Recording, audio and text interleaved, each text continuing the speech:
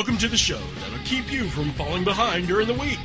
The Friday Ketchup with the hostess with No Ghostess, Belinda. Friday Ketchup is brought to you by the ParaQuest Radio Network. And hi everybody, it's week 29, woohoo! And I'd like to welcome Jackie, my fabulous co-hostess. Hello! Hello! No dead air that time, yay! Yay! Yeah, I didn't get all tongue-tied. It helps. Yeah, that usually helps. Oh my goodness, it's been a long-ass week. Yes, it has. Yeah, school vacation started here. Oh my god, I've got another week and a half. Oh. Well, it's only a week come Friday, so that's not too bad. But yes, I've survived. Well, if it makes you feel better, I know your pain, but I mean, granted, mine's 17 months old, yours is what, 10? Yeah. So I can kind of feel your pain. Well, you sort of have the school vacation thing 24/7, so, you know. Yeah. I think it's probably just such a transition from when you go from, like, they're not there for 5-6 hours a day, and you're like, party time! And then suddenly they're there 24/7, you're like, hey, this sucks. Get back to school. Yeah, my child has been, oh my god. This is one of those weeks where you start really questioning why you didn't eat your child at birth. Mm-hmm. It kind of makes you understand why lions kill their young. Yes, and eat them, yes. Granted, I would never actually do anything to hurt my child, but I was just kind of staring there looking at her and said, you know what? If your daddy had just pulled out a few minutes earlier. And then she looks at me and goes, ice! You're like, yeah, that's cool. She said iced tea today, so, you know. Woohoo! Yeah. She's getting smart. Yeah, her daddy got all excited, and I was like, crap. Yeah, but hey, if she gets a better vocabulary, then she'll be able to speak better, and then she won't be grunting and screaming so much, so it kind of makes it a little easier. Who lied to you? Who lied to me? No. I mean, it makes the tantrums a little bit, you know, a little bit less. You can at least understand why they're throwing the fit this time. Yeah, because they usually scream out exactly why they're having the fit in the first place. Yes. Speaking of throwing a fit, yeah. I have an interesting story to tell you. Oh, do tell. Yes, Janie. I won't say my friend Janie because it's just getting redundant. But that other person that we know. Janie called me while she was on break today. She told me that her boss was she started off the story with basically everything leading up to this point she had dropped. So then she says, and then my boss walks in. I said, did you drop her too? She goes, no. I said, that would have been funny. And she starts talking about basically her boss had been a smart aleck. And I said, you should have just politely shoved your foot up her butt. And she goes, I should have. And I said, that would have been funny. I would request pictures. And then she says, yes, my boss likes to treat all of us like we're children. I said, well, throw one good temper tantrum in the middle of the aisle, and I guarantee you that will stop. You may be fired, but that will stop. Well, that would be how it would stop. To which I then went on to go, I don't want to put the cereal up this way. I want to put it up this way. But I don't like it. And then you do the kicking and screaming. Yeah, I'm still waiting for the day when, the unsuspecting day, when my daughter takes me out and it's Christmas time and the shopping centre's just absolutely packed. And I can lie on the ground and have a screaming Mimi right there, right in front of Santa, because that's what she did to me, and I can't wait. Revenge is a dish best served cold.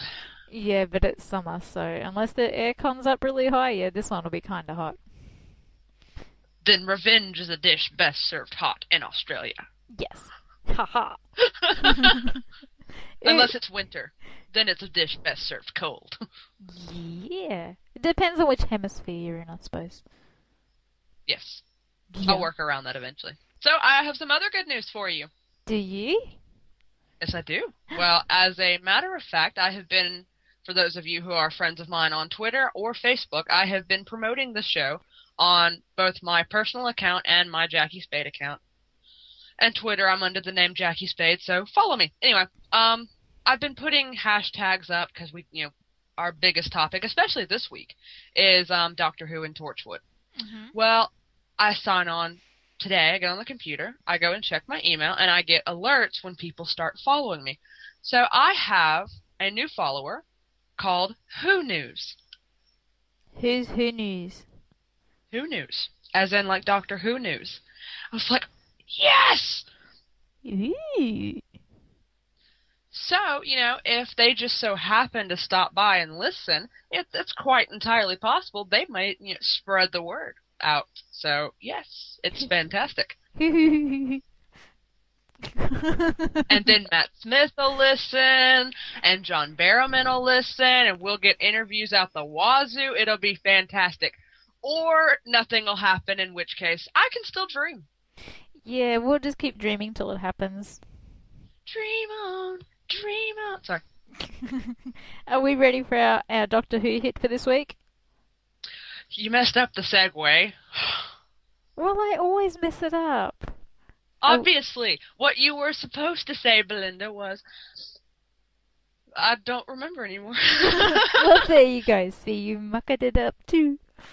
What you were supposed to say was, speaking of Doctor Who, guess what? And then play the song. Speaking of Doctor Who, guess what?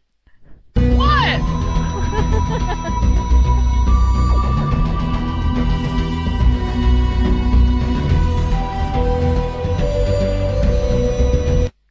There you go. Yay! That sound must mean that it's Doctor Who weekend again. Yay! Mm-hmm. This is us stumbling to recover from the lack of communication. Yeah, we'll blame Skype. Yes, it was all Skype's fault. This show is brought to you by two monkeys who do not know how to work computers. Hey, I'm not a monkey. Along with the letter H or H and the number 8. Yes. Unless I did that backwards, in which case it was the number H and the letter 8. Oh my goodness. Okay, what news have we got this week? Well, let's see. News has been released over the Christmas special that's coming up. Mm-hmm. Apparently this one's going to be quite star-packed. The only thing that I'm kind of iffy on is it's supposed to be set in war-torn England during World War II. Oh. So we have, a couple of Doctor Who stories. Apparently there's someone up there that is just obsessed with World War II. Well, it was kind of England's, most pivotal moments, so he's usually in the pivotal moments. Let's see. So our star lineup is Claire Skinner, Bill Bailey, Arabella Weir, and Alexander Armstrong. I like Bill Bailey. Yes. Isn't that the one that showed up on Top Gear with the name badge of Angelina Jolie? I can't remember that bit, but Bill Bailey's in a UK TV show called Black Books. It is hilarious. What's funny is I didn't know that. I was reading along. Oh, well, I've got the box set of Black Books, and, we've watched it at least about 4 or 5 times, so it's an excellent show. Well, that makes sense. Yes, so, were you able to catch The Girl Who Waited? Yes. And what did you think of it? It was sad. See if you can drag that out a little bit longer and make it a little more nasally, Belinda. Why? So, out of 10, where would you rate it? Oh, goodness. Well, I don't know. Sort of a 6, I think. Because... 6? Yeah. I think they probably could have done a bit more with it. And that makeup was scary. So. Yeah, kind of. Let's see. The episode that's coming up for you is The God Complex, and I really liked it. Is it scary? Not so much scary. It's more of a psychological, Oh, okay. So I got to think about this one.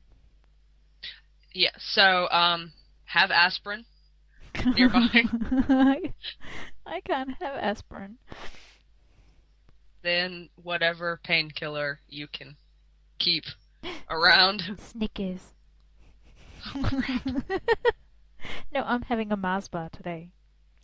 Oh, God. Changing it up a little bit. Keeping it Run fresh. for your lives, people. Run for your lives. No, but I really did like it. When it first started, I was like, oh, God, this is going to be one of those things. But as it went on and kept going on, it just really messes with your mind. Like, you kind of have to sit there for a minute and go, wait, what? Huh? And then it's over, and you want to watch it again. Like, it's one of those that you watch it once to get the shock value out of the way, to get the main points of the story, and then you watch it again to catch the humor and all of this. And it makes you want to watch it again. So, out of 10, I'd probably give it a 9 to a 9.5.